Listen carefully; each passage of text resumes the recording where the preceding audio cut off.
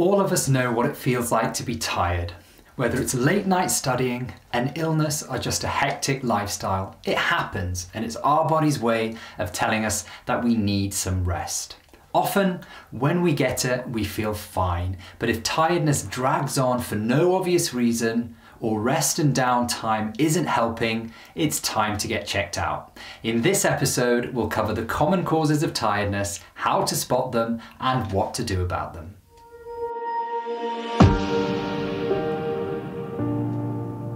Hi, I'm Dr. Sinan, the GP, your source on all things health related for you and your family. Tiredness is very subjective and it's a difficult one to pin down. Chances are, if you ask a random person if they're feeling tired, at the very least they would have to think about it, and most people would probably say yes. So it's worth clarifying what we mean when we say tiredness. There is definitely a difference between normal tired and do I need to see my doctor tired. Fatigue, the medical term for tiredness, is when the tiredness is overwhelming and isn't relieved easily. If that's not specific enough for you, you can think of fatigue as an unpleasant physical, mental, and emotional set of symptoms. It doesn't get better with the usual things that restore us, such as sleep and rest, and it's a variable intensity. It can be mild, it can be moderate, it can be severe. And it's a variable duration. It can go on for hours, days, weeks, or even months. And it reduces our ability to perform our usual daily activities. The most important factor here is the inability to perform our usual daily activities. This is how most people recognize it, and it's not uncommon for consultations in my clinics to start with, I used to be able to go shopping all day and be fine, but now I just don't have the energy. Or I used to be able to climb a flight of stairs without getting tired, but now I struggle or I'm exhausted. Feeling exhausted is so common that it even has its own acronym, TATT, which means tired all the time. So what causes fatigue? There are loads of things that cause fatigue. I find it helpful to think of them in three different ways: lifestyle, psychological, and physical causes. Let's start with lifestyle. Most will be familiar to you, and most are caused by indulging in extremes. So for example, unhealthy diets. Diets high in highly processed foods long-term increase sluggishness, and things like caffeine found in fizzy drinks, energy drinks, tea, and coffee often overstimulate us, affecting good sleep. Hydration is also really important, as dehydration will affect everyday functioning and sleep too. Lack of exercise is another one. Too much or too little even can cause fatigue, but usually it's a case of people doing nothing and their bodies getting used to doing nothing also. Too much alcohol is important. Alcohol's a sedative and it makes people fall asleep quickly. That may sound like a good thing. However, as the night progresses, alcohol causes an imbalance in the normal sleep rhythm, resulting in a much poorer quality of sleep. Also, poor sleep due to things like technology or working night shifts is a big reason why we can feel tired. All of these make us tired in the long run. These are all common causes, and for many people there are things in our lifestyle we can optimize to improve our energy levels. Better diet, regular exercise, less alcohol, and prioritizing sleep. Let's talk about psychological causes. This is the second major cause for fatigue, and this includes things like stress, anxiety, and depression. And this is unbelievably common. The number of people I see in clinic that are exhausted but then have all the hallmarks of clinical depression or chronic stress is staggering. This is probably a daily occurrence for me. The last main cause of fatigue is physical illness, and these are due to a broad range of conditions and medical problems, such as hormonal issues like diabetes or low thyroid levels, or lung problems such as asthma or snoring, which affects sleep quality, or having fluid in the lungs. Deficiencies are common too, like iron or vitamin D deficiencies. Sometimes infections can make us tired, like glandular fever, or after a virus like coronavirus, and loads more causes, including medications, secondary to certain antidepressants, for example, or the early stages of pregnancy, obesity, and syndromes like chronic fatigue syndrome. Many of these diseases have other symptoms associated, but fatigue is one of the commonest ways people notice them. If you know the reason that you're tired and you can manage it, then no. If the tiredness is getting in the way of your life or affecting your mood or making you unwell, then yes, you should definitely see a doctor. As a rule of thumb, if the tiredness has been going on for more than 4 weeks with no obvious cause or improvement, then you should definitely make an appointment with your GP.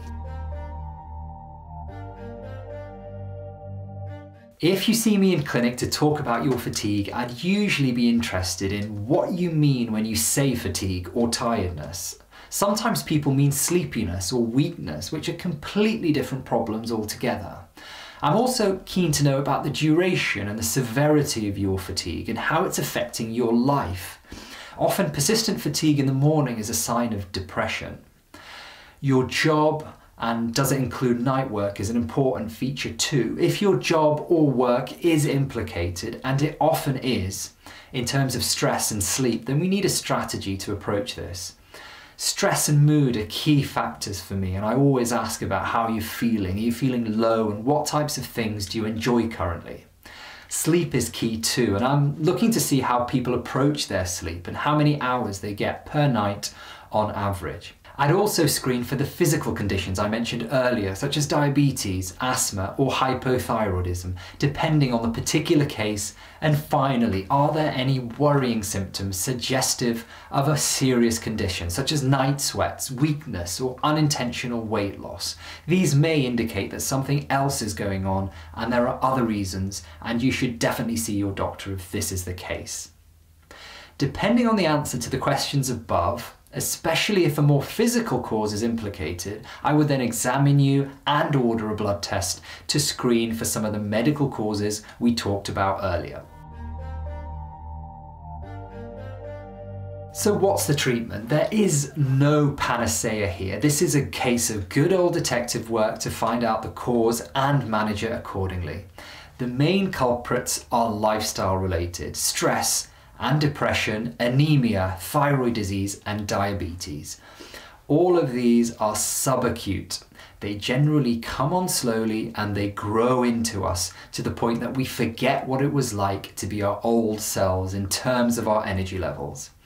That being said, if you see your healthcare professional and have blood tests and a thorough history, all of these diagnoses will be picked up.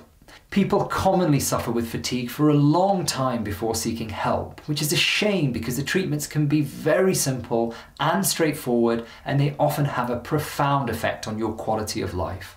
For example, if you have anemia, thyroid disease, or vitamin D deficiency, we can supplement with iron, thyroid, or vitamin D. If you're diabetic, we can treat with lifestyle and medications if needed. And if your mood is low or you're stressed, then therapy or medications can sometimes help. With regards to lifestyle changes are incredibly important for treating fatigue. Look at your diet, as we discussed earlier, and cut back on caffeine, energy drinks, fizzy drinks, and sugary foods too. Also, sleep hygiene. Are you staring at your phone before you go to bed? Are you working at your laptop till late at night, or watching TV and then heading to bed? Your body needs time to prepare itself for quality sleep and benefits from a routine. This is the case for kids just as much for adults. Blue light transmitted from electronic devices inhibit a hormone called melatonin, which is responsible for making us sleepy. So you should always allow yourself time, at least an hour or so before winding down from these electronic devices before you sleep. Some patients I speak to laugh at me when I suggest exercising to help treat their fatigue. I know it may sound bizarre, and probably the last thing you have is energy to exercise, but exercise is actually remarkably effective for treating fatigue. Any regular, moderate exercise, things like walking, cycling, or swimming, can help you feel less tired. Start slow, especially if you find the thought of exercising whilst feeling exhausted quite daunting. Move around your house and then build up to walking on your street around the block until you pick up the pace and feel comfortable walking faster and further distances.